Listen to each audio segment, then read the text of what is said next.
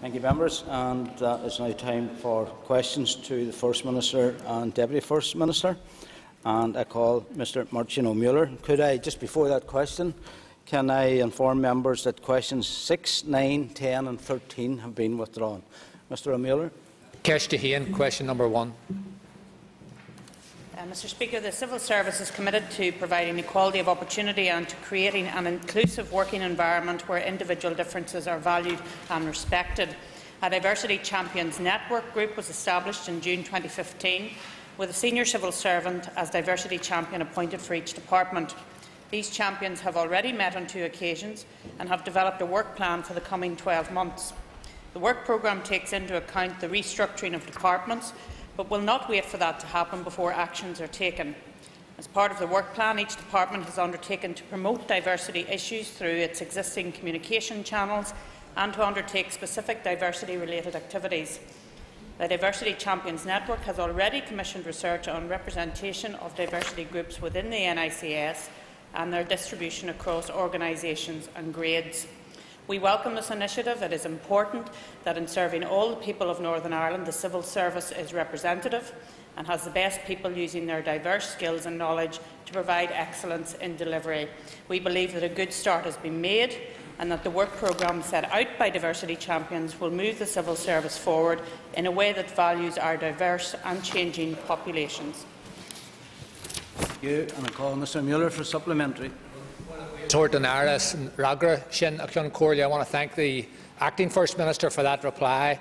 I want to endorse the efforts that are being made in that regard by our diversity champions across government departments, but also ask, in the time ahead, could the Office of the First Minister and Deputy First Minister look at expanding the idea of diversity champions into our arm's-length bodies, perhaps into the community sector, and if we can't appoint those people, at least could we encourage their appointment and perhaps recognise the diversity champions who are out there?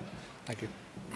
I thank the member for his question, and I'm sure it's something that will be considered in the office. I notice that just last week, actually, the Department of Employment and Learning, through their minister, was involved in a scheme with various organisations. Through it was a Diversity Champions event hosted by Lloyds Banking Group to try and encourage employers to become involved in diversity, not just leaving it to government to take the lead, but actually for the private sector to become involved as well. And of course, when we think of diversity, it's right across all of those Section 75 characteristics. But I do note that there has been particular mention by the new Commissioner for Public Appointments recently on the need for more females into positions of authority, particularly in relation to public appointments. We do recognise that there is a need for us to do that, and I think all government ministers need to hear that very clearly, because it is a role for ministers when appointing people to public bodies that they take into consideration the balance and indeed the diversity in relation to those public appointments. Thank you. And I call Mr. Loris Kelly. Thank you, Mr. Speaker. Could I ask the Acting First Minister, how will success be measured? Well, I think we need to look across where we are at the moment, look at the evidence that's in front of us. It's not difficult. In fact, I think I have an Assembly question in it at the moment asking me what progress has been made over many years.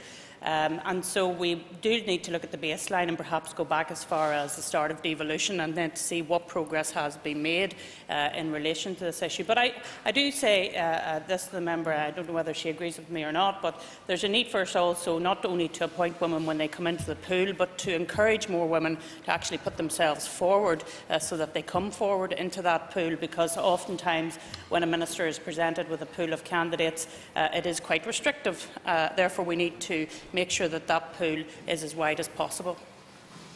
And I call Mr. Ross Hussey. And I thank the Acting First Minister for her responses so far. Would the Acting First Minister advise what consideration has been given to perhaps appointing a mental health champion? Well, obviously that would be at the first stage a recommendation that would come forward from the Minister of Health. I don't know whether the Department has had any thought in relation to that matter. Certainly it's something that we would consider if such a recommendation came forward from the Department, but as I understand it, no such recommendation has come forward. Thank you. And I call Mr. Mike Nesbitt. Mr. Speaker. Both the First Minister and the Deputy First Minister have given evidence to the Finance and Personnel Committee on this issue. I don't believe that I can profitably add to the information that has already been provided in this regard. And Mr Nesbitt for supplementary. I thank the Minister for that answer. As both Acting First Minister and also Finance Minister, could she tell the House whether she is satisfied she knows sufficient detail about the NAMA sale, and if not, what gaps in her knowledge she would like addressed? Well, all I can say to you is I obviously come into office a long time after the NAMA sale, and therefore I am relying on the information that is brought forward to me by the Department, information which has been fully shared with the Committee of Finance and Personnel. As he would expect, I have been through those various documents, and those have now been shared. As I've said, my departmental officials have met with the National Crime Agency in relation to this issue, and I am satisfied that I am aware of all the salient points. And Mr Patsy. I asked the Minister last week in her role as Finance Minister if two former ministers should follow her lead and give evidence to the Finance Committee. I'm asking her now if she will encourage Sammy Wilson and Simon Hamilton to give evidence to the committee. Well, I haven't given evidence to the committee in relation to NAMA. I think he probably meant to say the First Minister has given evidence to the committee in relation to the issue. As I said last week, it really is a matter for the ministers involved themselves. I think, as I understand it, they have been asked. I wasn't sure when he asked me the question last week whether they had been asked to the committee. As I understand it, they have been asked to appear in front of the committee, and before they do so, I think they want to speak with the National Crime Agency to make sure that they are sticking to the relevancy of the issue before the committee, and therefore it will be a matter for them as to whether they go forward and give evidence. And I call Mr Dominic Bradley. Thank you very much, Mr Speaker. Could I ask the Acting First Minister, in light of the diverging narratives from the First Minister and the Deputy First Minister of the events leading up to the Project Eagle sale, could I ask the Minister, who does she believe? I think the member has been rather mischievous in relation to that matter. His committee is engaged in an evidence fact-finding situation, as I understand it, although when one listens to the committee sometimes it's hard to get away from the suggestion that they have already made up their mind in relation to the outcome, and they're now retrofitting the facts in and around that. However, they are involved in an evidence-finding situation, and therefore it is up to them as to what the outcome of their evidence finding is. Well, I don't think it's a matter for me to say who I do and do not believe. Let us just say the evidence has been provided to him. It is therefore up to him and his committee members to come out and decide where the issue lies. And he knows very well what the situation is. Both the First Minister and the Deputy First Minister have given their evidence to the committee, and therefore it's a matter for the committee. Mr Jim Allister. Up until May 2013, the First Minister and the Finance Minister contended that NAMA was playing a positive role in Northern Ireland. Then the First Minister's friends, Messrs Cushnan and Coulter, arranged a secret meeting for the First Minister and the Finance Minister with PIMCO. And suddenly the First Minister was advocating the liberating of the assets through the sale of the loan book. What induced the DUP ministers to change their mind? Well, as I've indicated, I have nothing further to add to the evidence of the First Minister, and I'm sure that Mr Allister listened intently to the evidence, and it was evidence, not opinion, but evidence that was given last week. Thank you. And I call Mr Basil McCrae. Question number 3, Speaker. The purpose of the Good Relations Indicator is to monitor progress in good relations here as a result of together building a united community strategy. The first baseline report under this policy was published on the 22nd of September 2015. It provides us with a picture of the current state of good relations. Future updates of the indicator report will provide us with statistical evidence on changes in good relations. It will allow us to make a strategic assessment of the progress made towards achieving outcomes in Together Building a United Community, aligned with the 4 key priorities: our children and young people, our shared community, our safe community and our cultural expression. And call Mr McRae for a supplement. Would it surprise the Acting First Minister to know that the percentage of people who think that relations are worse now than they were previously is at its lowest level since the Belfast Agreement? And why do you think that might be? Is it because of the Executive's failure to tackle contentious issues such as flags and emblems? Well, I think there's a wide range of indicators, and Mr McRae has picked out one which he thinks very negative. But I actually think when you look through the entire indicators, there is a positive trend in relation to the issues. Yes, there are ups and downs if you look at the trends from 2007. But I think the trajectory is going in the right direction. And yes, we will come across difficulties, and there have been difficulties over this past couple of years. He mentions the issue of flags. There was a particular issue in and around the taking down of the flag off City Hall, which led to a whole range of difficulties, particularly in the city of Belfast. And therefore we have to be realistic that we have to deal with those issues. But I think if he looks at the trends overall, that he will see excuse me, that the trends are going in the right direction. Thank you. And I call Mr Declan McAleer. Elaborate on what work has been carried out to date in attempting to bring down the so-called peace walls? Well, I know that this was something that was set out very clearly by the office as something that was needed to be dealt with, but we have to deal with it in a very sensitive way, because we're not just speaking in abstract terms here. We're dealing with real communities who live beside those walls, and therefore we have to work with those communities to try and deal with the issues in front of us. And therefore it has to be one of, and we've heard it a lot, of co-design, working with the different communities to make sure that if we are removing those walls, that it is something that everyone welcomes. Thank you. And I call Mr Colm Eastwood. Mr Speaker, and thank the Minister for her answers thus far. Can I ask her what her assessment is of the relatively high number of racially motivated hate crimes? Well, I was actually felt that in relation to the number of hate crimes, most were sectarian in motive, which still remains a difficulty for us here in Northern Ireland, as I'm sure he accepts.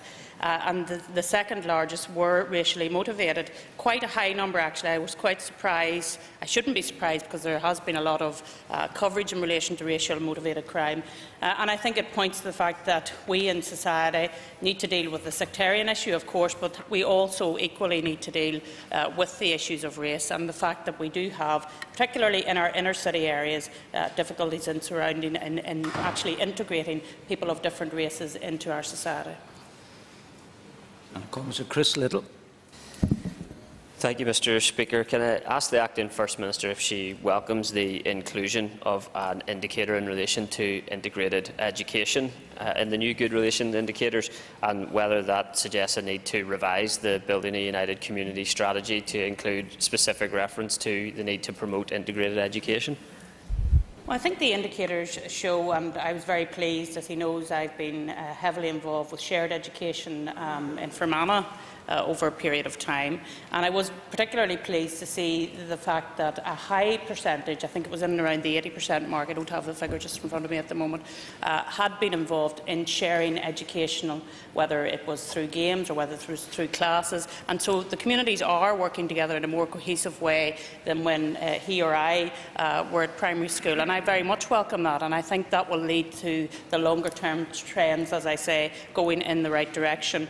In relation to the integrated sector, of course, that will be a matter for the Executive as a whole, but I'm sure we will take that forward when we look at this the indicators at an Executive, I hope, in the near future. And comes Sir Roy Beggs. Question number 4. The implementation of the Stormont House Agreement is a fundamental part of the current talks process. As this round of talks is still ongoing, it would not be appropriate for me to discuss matters that are part of the negotiations. The member will be aware that prior to the talks, the parties had been meeting on a weekly basis since January of 2015, And during that time, good progress was made on a range of commitments, including those with which OFMDFM has responsibility. However, these could not be fully progressed until such times as matters relating to welfare reform are resolved. All aspects of the Stormont House Agreement are being considered as part of the talks process. Councillor Roy Beggs. The document itself speaks of improving efficiency and reducing the burden of administration. And on the 2nd of March, there was an oral statement in the Assembly in which the Executive agreed to drafting a departmental bill and a more detailed transfer of function order. Given that we are now approaching a period where there is a narrow window for new legislation in the life of this Assembly, can the Acting First Minister update us as the progress of those important matters and when the extensive opportunity for this Assembly to consider and debate these issues will actually come about? Well, the member is absolutely right that a department's bill will be needed to be brought before the House to establish the future 9 departmental framework, and that a transfer of functions order will then make the detailed provision for the statutory responsibilities which are to be moved between the departments in consequence of the earlier executive decision. The bill has been drafted, the department's bill has been drafted, and prior to the introduction in the Assembly, and detailed work on the transfer of functions order is also at an advanced stage. Extensive administrative preparations for reorganisations are being taken forward under the sight of the Cross-Departmental Programme Board. And so, for example, in my own department in DFP, I do know that we are now planning in relation to budgetary provision not for 12 departments but for 9 departments. So the administrative work has already begun in the different departments. The bill has been drafted and the transfer of functions order is at an advanced stage. Thank you. And a comment from Patsy McGlone. Question number 5. The only formal programme under which we would receive refugees is the Vulnerable Persons Relocation Scheme. This programme aims to relocate those who are most vulnerable and resettle them in suitable locations where their needs can be addressed. Officials are currently making preparations to ensure that we are able to respond effectively to the needs of what will likely be a vulnerable group of refugees. 2 groups of senior officials have been established to take forward arrangements. A strategic planning group led by OFMDFM has been established to advise ministers on the response of executive departments and agencies and to consider the strategic issues at local implications. An operational group led by the Department for Social Development will consider and address the practical steps that will be needed to meet the immediate needs and longer-term needs of those who may arrive under the Vulnerable Persons Relocation Scheme. The details of how the scheme will work here have not yet been finalised. The operational group is currently working to put in place arrangements to manage the arrival of refugees through the scheme. This will include the provision of appropriate services and support to facilitate their integration. And comments from Patsy McGlone for a supplement. I thank the Minister for her response. Based on my own sort of practical experience at constituency level around issues associated with migrant workers, will the Minister accept that key areas of advice would be employment advice, healthcare advice, educational needs and in particular housing, and that these matters should be, if you like, pivotal key elements of whatever advice and facilities are available for especially refugees?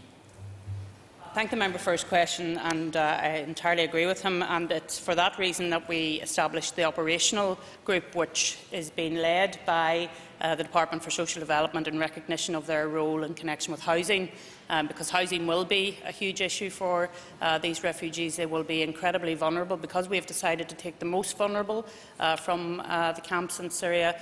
They will need the most care and attention, and therefore housing will be a key element to the situation when they arrive here in Northern Ireland. So DSD are leading in relation to that operational group, but as I understand it, all of the other departments are feeding into that group as well. And Adrian Cochrane, what? Thank you, Mr. Speaker. Can I ask the Minister, what if any points of difference exist between the First Minister and Deputy First Minister with regards to this issue?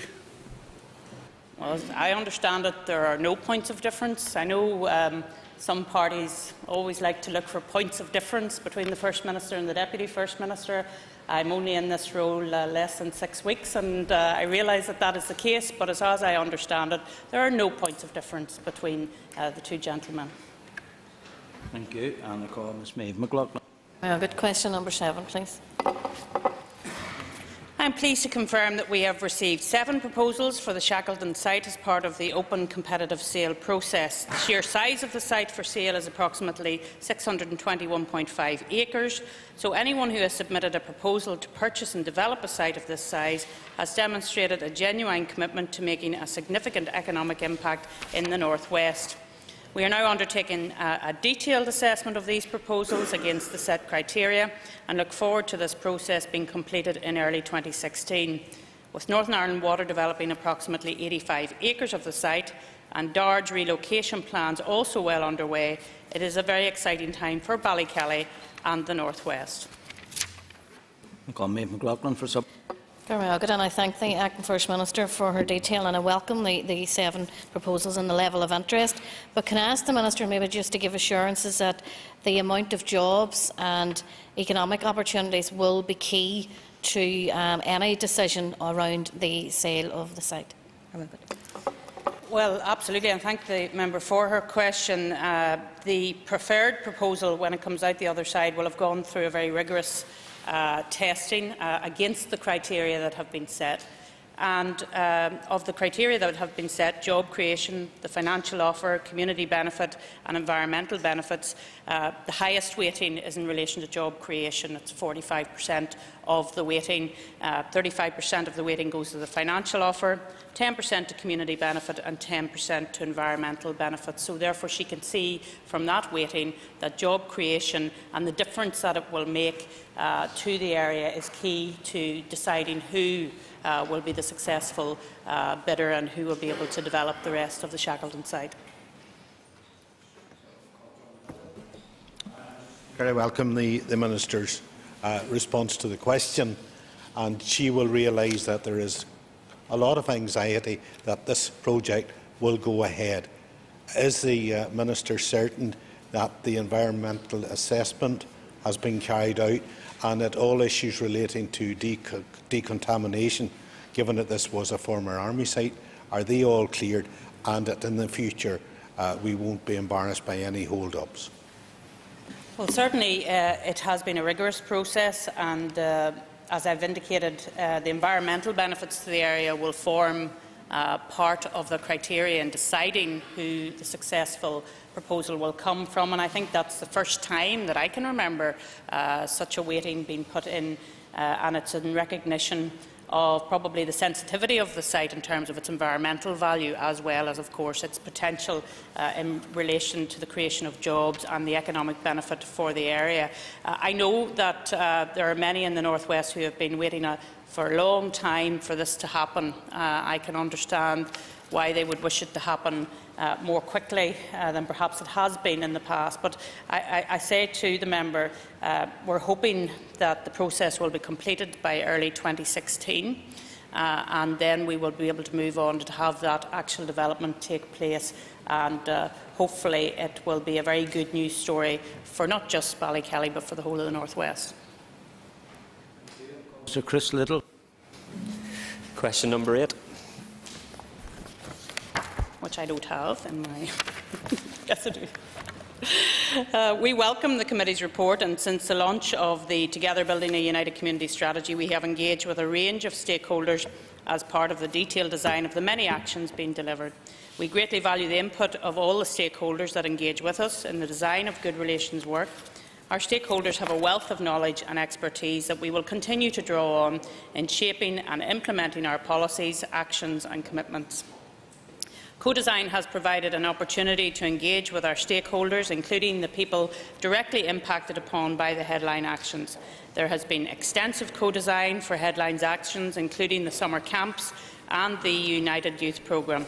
This engagement has been instrumental in shaping the way forward for both and has involved a wide range of stakeholders, in particular those young people the actions are aimed at.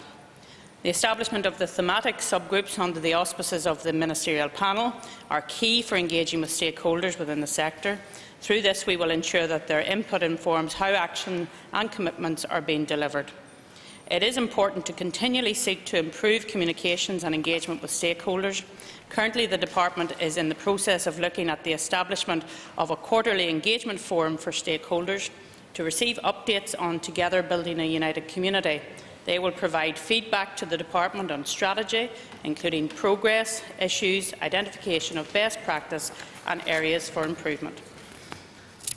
And that was a very impressive recovery, seeing you didn't have the paper in front of you. Can we call Chris for a supplement? Thank you, Mr. Speaker. Thank the Acting First Minister for her answer. Would she agree that the creation of a forum to harness the collective ingenuity from people across sectors in our society, such as leaders in business and the community voluntary sector, could help and enhance the design and delivery of the Building a United Community strategy? I thank the member for his question, and indeed the Department has been looking at that recommendation in relation to a TBUC forum chaired by a representative from the sector. We have been working with the Community Relations Council to try and make better use of existing fora that it already has in place, and one of the proposals being examined is to reconstitute the Interface Community Partners Forum into a group that will help to further enhance engagement with stakeholders across the 4 key priorities of TBUC, and we're continuing to work in that respect. In other words, to answer the question succinctly, we don't want to reinvent the wheel. We believe that there are already representative bodies there that we can make use of, and we don't want to overburden people by setting up yet another forum if indeed we can make use of the fora that are already there.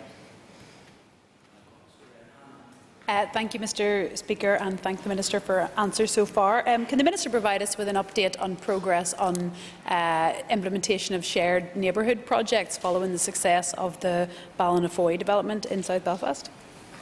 I don't have much of the specifics in relation to that issue in front of me, so I apologise for that, but certainly the shared neighbourhood aspect is one that is very key to the development of TBUC. It's one that we will want to pursue and want to see working in reality on the ground. And we had a question earlier in relation to the peace walls, and what we want to see is less of the peace walls and more of the shared communities, and that's why TBUC is determined to move ahead in relation to that part of the strategy. And Mr. Jerry Kelly is not in his place. Miss Sandra Overend is not in her place, if you're tooting, and Miss Judith Cochrane is not in her place. And that means we've come to the end of listed questions, and we're moving directly to topicals. And I call Mr. Roy Beggs. Thank you, Mr. Speaker. In her role as Acting First Minister, can the Acting First Minister advise us if she has had a detailed briefing from the National Crime Agency into their investigation into the NAMA affair, which does encompass meetings involving the First Minister and indeed the operations of OFMDFM? No, I have had no briefings from the National Crime Agency.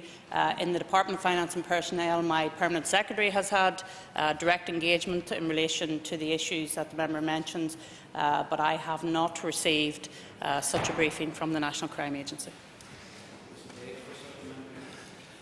The public could easily understand why it may not be appropriate for OFMDFM to have detailed briefings into this affair, given any role that they may have played. But could the Acting First Minister explain why the First Minister met with potential bidders in a private meeting without departmental officials to provide a degree of scrutiny and transparency? Well, as I have indicated in my previous answer in relation to this matter, both the First Minister and the Deputy First Minister has given evidence, quite full evidence, in particular in relation to the First Minister. All of those issues were covered at that time, and I'm sure if the member wishes to, he will be able to read the evidence of the First Minister in relation to those matters. Thank you. And call Mr. Dominic Bradley. Thank you very much, Mr. Speaker. Can I ask the Minister if any financial appraisal was carried out of the potential sale of the Northern Ireland portfolio by NAMA, if such an appraisal was carried out by her department before the sale took place? No, I don't believe such an appraisal did occur.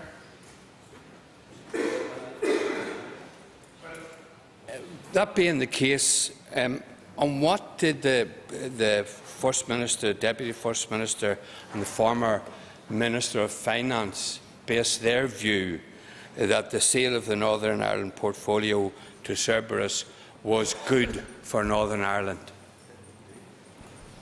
Well, first of all, the sale was not a matter for the AFP. It was a matter entirely for NAMA as to how they proceeded. As the member knows, it's a matter that was for them and them alone. In relation to the First Minister, the Deputy First Minister, Finance Minister at that particular time, at the risk of sounding repetitive, Mr. Speaker, the First Minister and the Deputy First Minister has given evidence to the Members' Committee. I'm quite sure that the member had an opportunity to question the First Minister and the Deputy First Minister in relation to those issues, and I'm quite sure if the Finance Minister at that time comes before the committee, he can ask him a similar question. And I call Mr. Adrian Cochrane-Watson. Thank you, Mr. Speaker.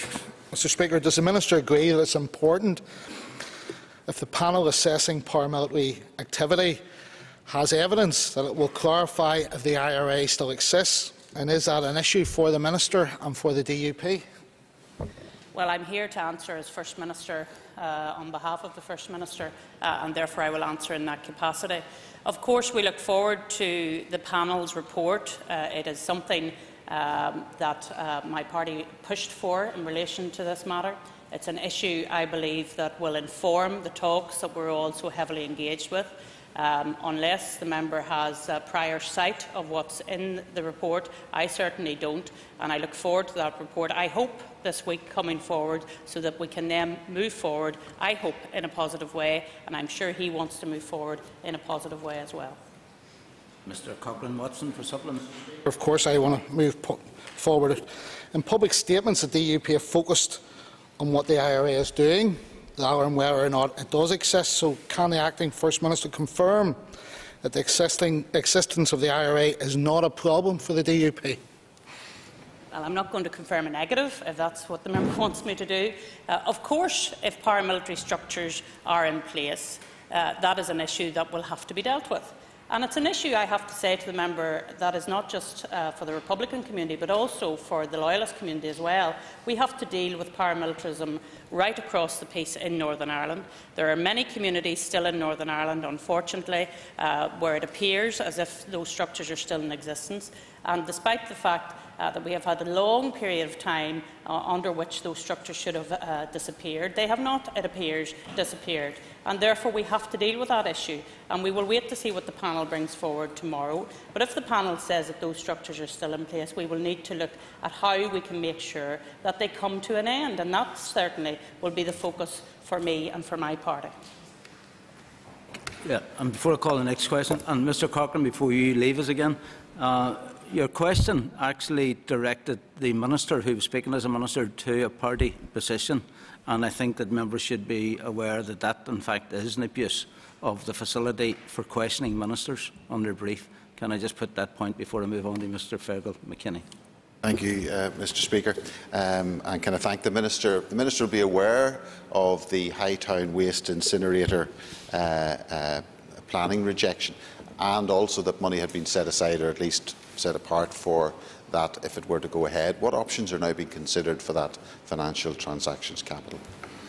Well, the member is correct. £50 million was set aside in relation to financial transactions capital for the ARC-21 incinerator. It is now being communicated to me in my role as Finance Minister that the Department is no longer in need of that financial transactions capital, and therefore, despite the fact that it's late in the day, we will have to try and find, first of all, by looking across departments, and then by looking at the Northern Ireland Investment Fund as to whether we can use that money. We certainly don't want to hand it back. We want to be able to use it here in Northern Ireland. And there's another point, if I can make it, because I don't know what your supplementary is going to move on to. But we're speaking today to OFMDFM, questions of OFMDFM. I don't want any confusion between an overlap in the Finance Ministry, as a couple of questions have tempted the Minister, who has avoided the temptation. I thank the Speaker, and I hope by my supplementary I'm not frustrating his attempts for clarity on the issue. But this would involve major decisions and at executive level, and would involve the Office of the First and First Deputy First Minister, in my humble opinion. So the Minister might be aware of plans for the Cancer Centre in South Belfast, though I would see the benefit of any expansion there much more regionally. Is her and all of the departments discussing the potential for financial transaction capital in that regard, given the economic benefits that we had, the health benefits that we had with linking academia, health and pharma? Well, certainly, if there's a way that we can use even a part of that £50 million for a new cancer centre, or the extension of the cancer centre in Belfast, because it is, of course, a regional hub for the whole of Northern Ireland, I would be more than happy and more than sympathetic to hearing that argument.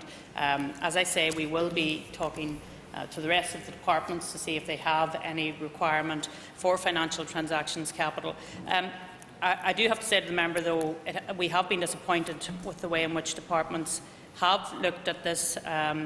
It is a new way of funding capital projects in Northern Ireland. I accept that, but I am hoping that in the future we will see more take-up from a public-private partnership and trying to use that money, which is money that can make a real difference. And we've seen that through the use of the financial transactions capital at Ulster University, the way in which we were able to use it there, and indeed through many housing schemes as well.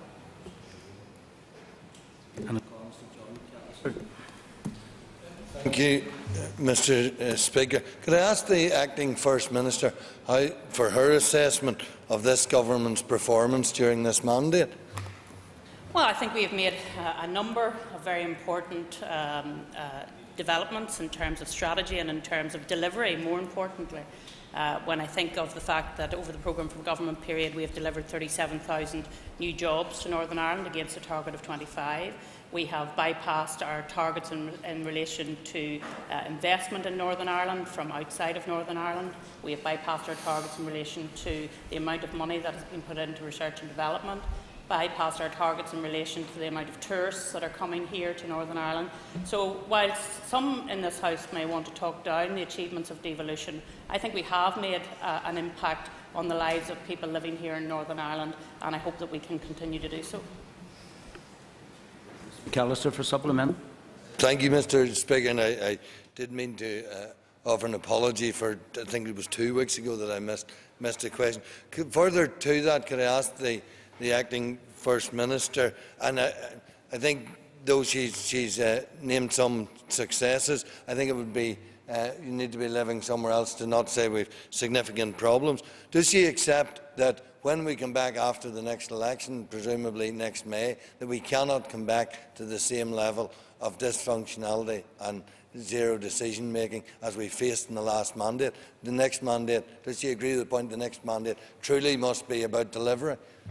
Well, the next mandate should be about delivery, and that's one of the reasons why the programme for government will now be looked at from an outcomes-based process instead of just setting targets. We're going to look at what impact will that particular action have on the people of Northern Ireland, and I think that's right.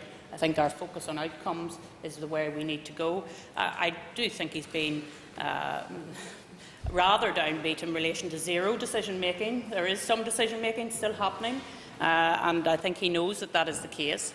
And things are still happening in Northern Ireland, and I was delighted to be in the North West, for example, on Friday when we opened, the Deputy First Minister and myself, part of the Ebrington site to a cluster of new digital companies that are making a real difference in that area, creating jobs, using the digital infrastructure that we put in place. The devolved administration put the digital infrastructure in place, and now, because of the development at that Ebrington site, we're seeing real jobs being created. So I suppose it depends on whether you see the glass as half empty or half full. I prefer to talk about the positive impact that we are having on the lives, not taking away from the dysfunctionality that we have run into at the moment, but isn't it good that we're talking about that dysfunctionality and trying to find a solution rather than walking away from dealing with the issues in front of us? And I call Mr. Jim Allister. Thank you. Since being appointed Acting First Minister, the Minister has affirmed that our partner Sinn Féin are inextricably linked with the IRA. If the panel report confirms that IRA members murdered Kevin McGuigan, is the Acting First Minister nonetheless ready to sweep that murder under the carpet and resume business as usual? Well, there's so many ironies in that statement that it's incredible. He and others did not support us when we tried to make sure that we did not have business as usual in this House. And yet, when we don't have business as usual, we're criticised, and when we do have business as usual, we're criticised. So people need to make up their mind as to what they actually want. Minister for a supplement. Well, perhaps the Minister could try and answer. And let me say I would have more than supported the First Minister if he had done the proper thing and resigned, rather than the hokey-cokey option which kept Sinn Féin in government. But the choice is this. If the IRA murdered Kevin McGuigan, then dress it up as you like, massage it as this report may, the Minister has a choice to make.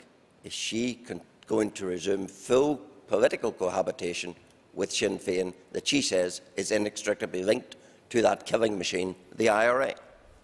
Well, I prefer to wait for the panel to actually report before I make up my mind. But, Jim doesn't have to do that, of course, because Jim has made up his mind already.